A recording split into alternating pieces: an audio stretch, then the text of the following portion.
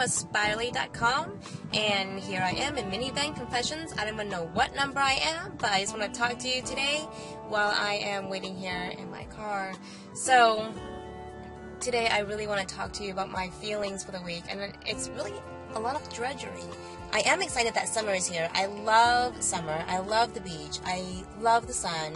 But I do feel like there's so much pressure on us parents nowadays to make sure that the kids have a great time in the summer and that they're getting education still and that they're involved in things and making sure that they're entertained. So it's almost like another Christmas. That's kind of how I've been putting it. Summer is like another Christmas. And sort of like Christmas, it's really fun for the kids and not as much fun for the adult.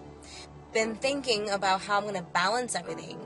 As someone who works, somebody who has projects, and as an entrepreneur, it's really tough that, yes, we have the flexibility, but it's at the same time, it's really hard to make sure that we're spending the quality time that we wanted to with our kids because we do have the flexibility. So I'm going to work that out this summer, and that's sort of been my stressor for this week. So if you guys have any suggestions for me, that would be great. I think, the juggling part is always really tough, especially if the kids are not in school.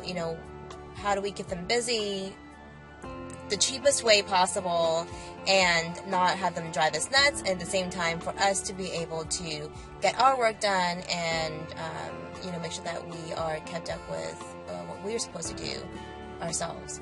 So anyway, I will definitely see you all later. See you guys next time. Make it to the beach. Again, love summer, and have a great weekend.